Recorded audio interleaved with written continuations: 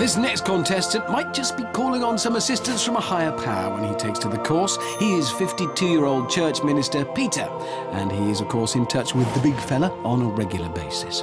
Say your prayers, Peter.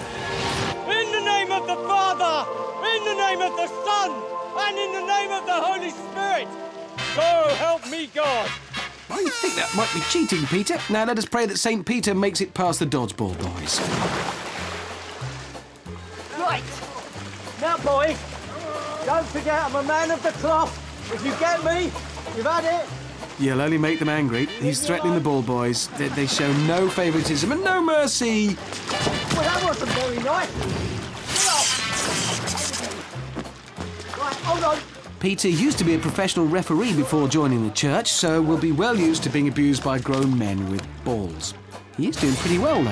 Look at that.